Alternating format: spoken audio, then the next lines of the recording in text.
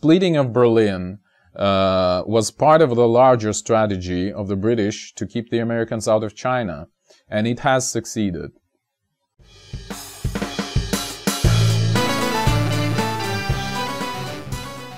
Greetings, this is Eugene the Philosopher, the greatest living philosopher after the unfortunate passing of Quentin Robert de Nameland, who has been the greatest living philosopher before me. Let's talk about Berlin and its status after the World War II. Like, in particular, why was it split so weirdly, basically sitting in the middle of the Soviet occupation zone, whereas, the West Berlin was controlled by the Allies, right? So, after the World War II, Berlin became a problem exactly because of that, because it was split between the Allies, that is the Americans, the British, and the French, and the Soviets, while the city itself was deep within the Soviet territory. So essentially, West Berlin became an Allied enclave, surrounded by the Soviets, right? And this problem has resurfaced later on, during the Berlin blockade of 1948 to 1949, for example, or the Berlin crisis, so-called the Berlin crisis of 1961. So why did it become a problem in the first place? Like, why was it split so weirdly? And who needed this? And what was the purpose of this in the first place? So from the military perspective, like, having West Berlin is completely useless for the Allies, which is obvious. I mean, it's literally a trap for any forces that are quartered there, like situated there, right? Because you're literally surrounded from all sides by the enemy, by the Soviets. Then from the propagandist point of view, you might say, well, the West wanted to create this sort of like a how do you call it, like this propagandist example, right? Set the West Berlin as an example of capitalistic development versus, the socialistic East Berlin. But the problem is that, later on the Soviets just built the Berlin Wall, right? So they walled off their own people, I mean, the East Berlin people, so they couldn't see, this example of capitalistic development anyway. So who could have thought, right, that Soviets can do that? Okay, you might say, well, from a political point of view, it's important, right? Because Berlin is the real capital of Germany, so having it was like a major asset, as basically it signified the true victory in the war, etc., etc. But to this we may respond, well, it's Germany, and it's a country that is heavily regionalized and federalized, meaning decentralized, basically. So there are many capitals, just like Berlin, in a way. So Germany, in case you don't know, was only unified in 1870s, right? So it was a pretty young country as a country, all right? So what the hell is going on with Berlin then? Like, what's the case? So just like in the case of Illuminati, watch my video if you wish, link in the description, we'll need to learn some history here as well. And again, I'll link all the relevant documents, if any, actually. There probably won't be many, in the description as well. So, let's look at some history here, all right? In 1943, while the Allies were developing the Operation Overlord, right, basically the Normandy and stuff, there was an additional plan in development that was called Operation Rankin, R-A-N-K-I-N. Okay, so it had 3 cases. All right. So the case A was like hypothetical scenarios, and they were developed like, what should we do in this case? Basically like a normal operation of the High Command. So the case A was that German resistance suddenly weakens. All right. And then we start the Operation Overlord earlier than planned. So basically earlier than May of 1944. Then case B is that Germany withdraws from occupied territories. And finally, case C is that Germany unconditionally surrenders. Then basically, what do we do then, right? And it's under this case C, when Germany, for some whatever reason, unconditionally surrenders, the Allies, like according to this Operation Nankin, would occupy Germany and split it into the zones of responsibility. Kind of like what actually happened later on, right? So, but anyway, both Overlord and the Rankin Plan C and just Rankin, Operation Rankin in the first place, were prepared by a British officer, Lieutenant General Frederick Morgan. He was the head of so-called Cossack, which is basically the High Command of Allied Expeditionary Force.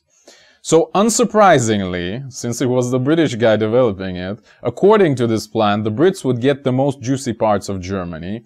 In particular, the Ruhr Valley, famous for its, steel and coal production, and also, like, in general, it's the most industrialized, the richest part of Germany in the first place. That has been subject of debate, you might say, between Germany and France for quite a while.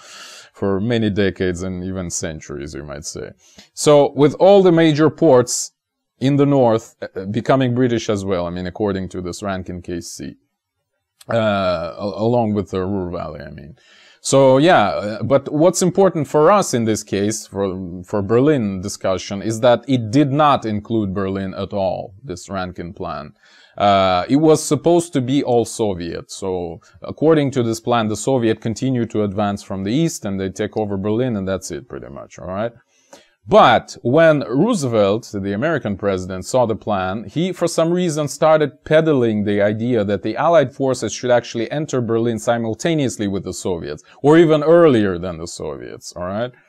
And then, so that was kind of Roosevelt's idea fix, you might say. If there's ID fix, I don't know what's the expression in English. So anyway, later on, Morgan have received a more detailed plan from London, and this new plan has already included 3 different zones of occupation. That is the British, the American, and the Soviet, okay?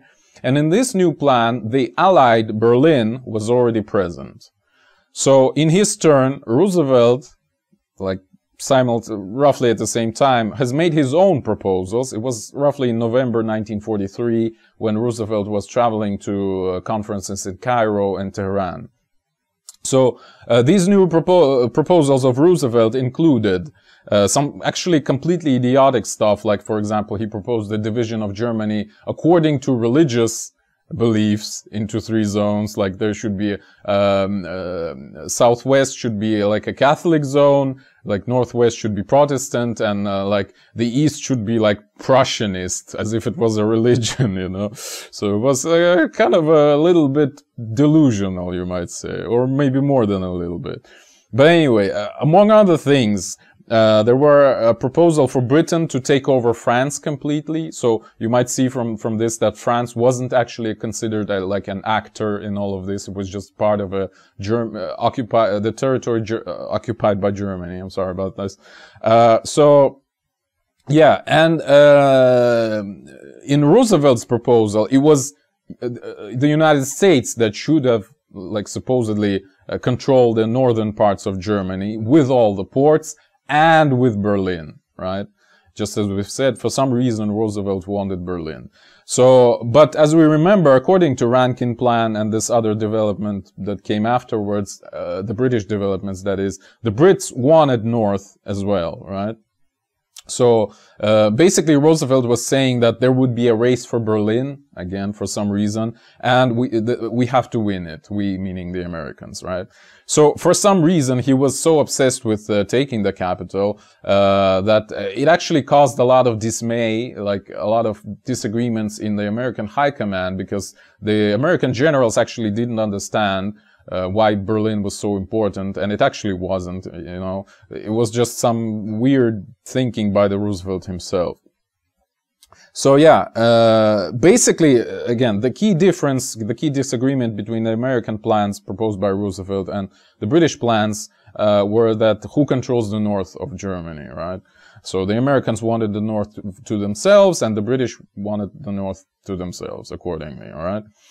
And, okay, so after the Moscow Conference in November 1943, European Advisory Committee was created. So, this time with the Soviet representation, like, explicitly, with the Soviet representative there. And, another 2 guys were, well, maybe more than 2 guys, but like two other sides were British and American still. So, this committee has continued to develop plans of splitting Germany into occupation zones, now including the Soviet zone explicitly as a part of this sort of trilateral agreement. So in workings of this commission, I've said committee probably previously, well, it's commission, alright? The Brits have once again proposed their previous plan, back from the days of Rankin development, but this time with joint occupation of Berlin by the Soviets, the Brits, and the Americans. And the Soviets actually easily agreed. Wink, wink, we'll learn why. I mean, you probably already know why if you watch my channel. But Americans didn't. So Americans were hesitant. Like these two other, the Brits and the Soviets were in agreement, but the Americans thought like, wait a minute, like what's going on? Like something fishy is here, right? Like we're being tricked, it seems, but we don't seem to understand why yet, at least, alright? So the Americans have kept resisting to these new plans and kept trying to get whatever Roosevelt wanted initially, right? So, and this back and forth continued all the way until May 1944, when the Americans have finally given up and said that, well, okay, we agree with the British zoning, right? To which the Soviets agreed as well previously. However, the Americans still did not agree on who gets which zone, right? They agreed on the zoning itself, but they still wanted the northern part, right? And it wasn't until the September of 1944 when they finally agreed, let's say, okay, the British guys, like, take the north or whatever. So yeah, just give us the southern part and let's get over it with it. Though, again, Americans actually got a couple of ports in the north, Bremen in particular, with obviously the rights to transit stuff between their occupation zone and this port they have. So yeah, and meanwhile, in the summer of 1944, the Soviets have proposed a more detailed plan of splitting of Berlin itself, with eastern part being under the Soviets and the western part under the Americans and the British. And like the Soviets say, well, you split it however you wish, we don't care. Like, you have this piece and other things are not our business. So all of these documents together have finally been signed by all the parties in November of 1944. Well, all the parties, excluding Germany, I assume. So yeah, so including the Soviet plan, Soviet in thick air quotes, again, wink wink, Soviet plan of splitting Berlin into parts, and the British zoning proposals going all the way back to, again, this development of Operation Rankin. So the Brits eventually got what they wanted, as you can see from this. The juicy zones of Ruhr and the north and the ports, and they got the splitting of Berlin itself. Again, wink wink, we'll examine why they could have wanted to split Berlin and why was the Soviet representative who proposed this particular splitting. But anyway, so the Brits have succeeded, right? And they thought, well, maybe let's try to play these dumb Americans some more. So Churchill started to hype up Roosevelt, and he said like, hey man, I know you really wanted Berlin, right? So maybe just try to take it over before the Russians come, before the Soviets come. So, or else it might be bad, it might end bad, you know, the Soviets would take over Berlin and then later on claim, well, it was the Soviets who won the war, right? We can't like make this possible, right? Let's take Berlin ourselves. So actually, like, spoiler alert, that's exactly what happened. Like, the Soviets to this day still claim that it was them basically achieving victory over Germany, right? And everyone else was unimportant. So yeah, but the Americans didn't succumb to that provocation, as their command estimated the possible losses as like at least 100,000 soldiers. Not meaning dead, but like just losses, right?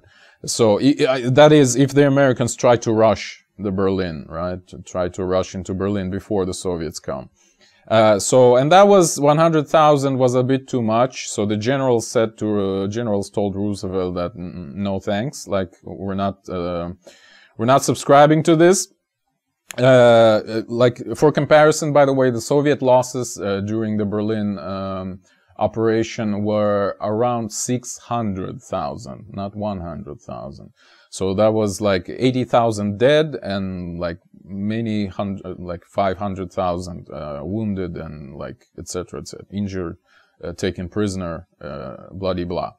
So eventually Eisenhower stopped his troops at the Elbe River, and Churchill was furious about this. So he really wanted to incite tensions between the Americans and the Soviets, but he failed. again, wink wink, why he wanted these tensions to appear, we'll discuss at the very end of this video. So even after, actually not too far into the future, like in a few minutes. So even after Roosevelt's death, Churchill continued to harass Truman this time, saying that, well, you know, take some more of that juicy German land. Let's let's reconsider the zones maybe. So can you please make the Soviets more uncomfortable? So for example, there was a big chunk of territory that was de facto occupied by Americans. See the map. So this purple thingy was technically in the Soviet occupation zone, according to previous agreements, but factually was occupied by the Americans, right? So Churchill asked Truman to leave the American forces there instead of withdrawing them, according to the previous agreements, all right? Basically to piss the Soviets off. But the Americans didn't buy that either, right? They said, well, we're gonna like cherish the agreements, we're gonna withdraw anyway. So Churchill failed again, basically, you might say.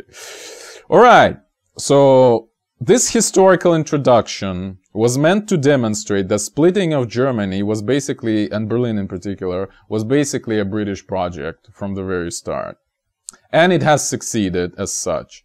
So the Soviets all the way through were just nodding in agreement to everything the Brits were proposing. Again, unsurprising, and here are all the wink winks where they condense, is that USSR was a British colony. Again, I've said this many times, and this is just another illustration of that, all of what I was talking about before. So the Allies didn't need Berlin. It was actually kind of harmful to take Berlin, again, because it was so deep in the Soviet territory, Soviet-occupied territory. So, again, only Roosevelt really wanted Berlin, for some personal psychopathic reasons. Like, I don't really know why he wanted it. But the Brits have managed to lure the Americans into Berlin. So, essentially, the Brits have sort of like attached a string to Americans, which they can pull at any time, pretty much, to incite some sort of like pain, you might say, very vaguely. So, yeah, so Berlin was surrounded by the British ally, USSR, the British colony. So now they could incite crises in and around Berlin. I mean Britain and their colony, USSR, that would directly impact the Americans, right? And I've also, by the way, omitted the part where how the French came into the picture, right? We were talking about only 3 powers negotiating here, actually only 2, if you include the fact that the USSR was a British colony. So how did the French got into the picture? Well, basically the British have donated parts of their territory to the French, all right? And the funniest part actually was that the French territory was had to be resupplied and basically like financed by the Americans.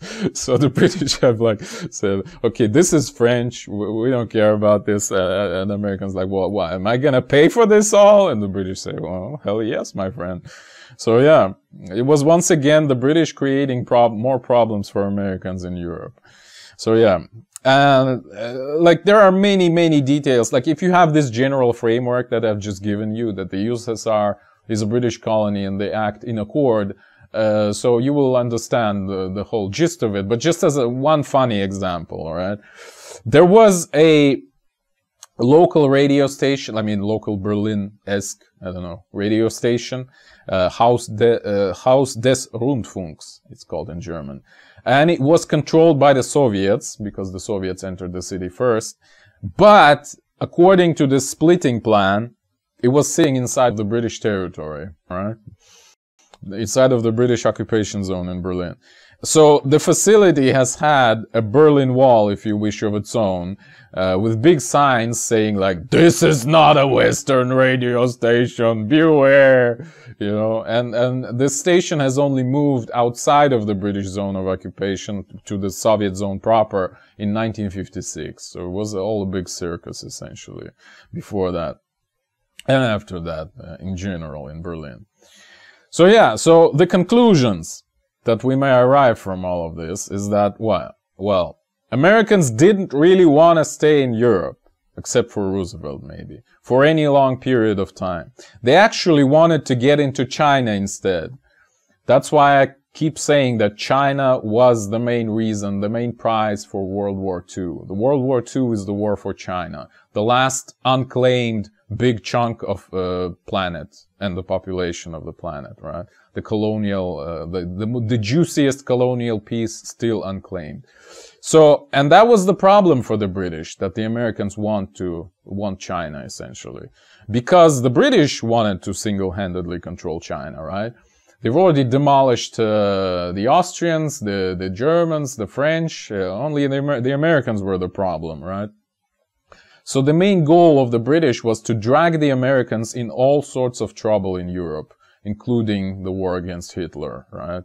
So they couldn't switch their attention to China. I mean, the Americans. So the Americans would be too busy in Europe to look for an invasion in China, let's say, for example.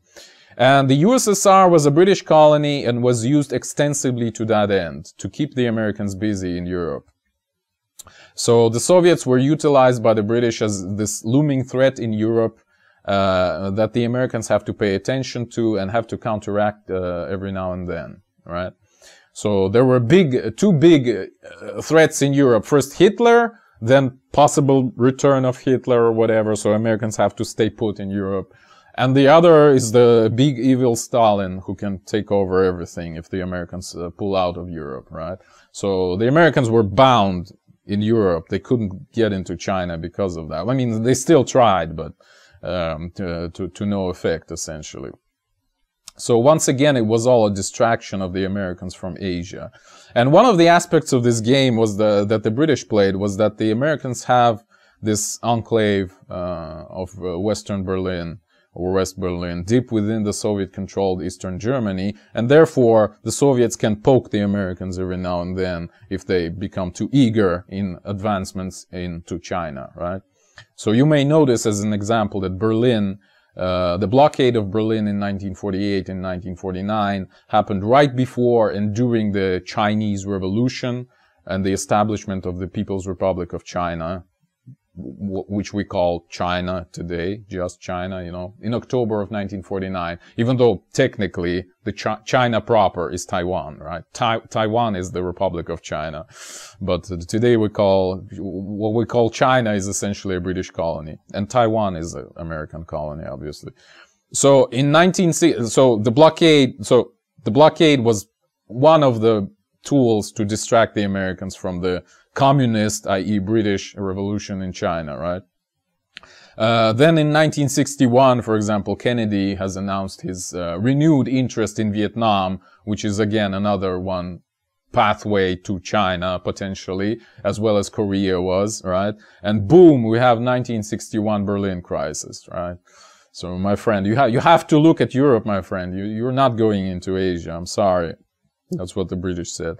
Well, Americans say, well, we're still going to persist in Vietnam. And then the British say, well, maybe this little Cuban Missile Crisis would interest you a little bit more than Asia, you know. Maybe there's troubles right on your doorstep already, my friend. So, hands off of China, please. And speaking of Cuba and Latin America in general, the whole history of 20th and 21st century there in Latin America is basically the history of friendship, in like super thick air quotes, between the Americans and the British. So basically Latin America is so unstable because it's a constant switching over the British-funded and American-funded regimes. So it's a constant war between the socialists, aka the British, and the nationalists, you know, aka the Americans. And that is literally it in a nutshell. That is the whole of Latin America and its politics. And that's why the regimes keep changing back and forth there.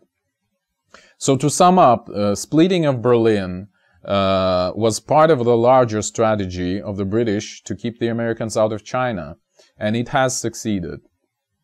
And as a PS to this video, I'd note that there are a couple of other interesting cases of such exclaves or enclaves in recent history, also created by the British. For example, after the World War I, Danzig, the free city of Danzig, well, free city, became, like, it's essentially, what is it? It's a German city, right? Historically, culturally, etc., etc. But after World War I, the British said, well, let's give it to Poland, because why not? So essentially, it became an enclave of Germany within the Poland itself. And as you know, or may know, it has become formally the reason to start World War II. So it has played its role, right? So the British, again, wanted to keep the Americans out of China, and they've used this card they've had, the Danzig, right? They've baited Hitler to attack it, essentially. Yeah, and so its existence has formally led to World War II. And another example of such British-created exclave, or enclave, in this case it's exclave, is Kaliningrad region of Russia. Also created by Britain, or you might say their colony USSR in this case. And for now, it just sits there quietly, isolated, surrounded by a few European countries. Well, again, for now. But again, it's a British bomb that keeps ticking. Thank you for watching. The eons are closing.